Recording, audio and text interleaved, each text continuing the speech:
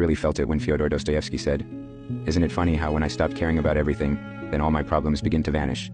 Now, I understand that due to my excessive vanity and the high expectations I held for myself, I frequently view myself with intense dissatisfaction. Everyone feels like they should be on a different path, a more ambitious one.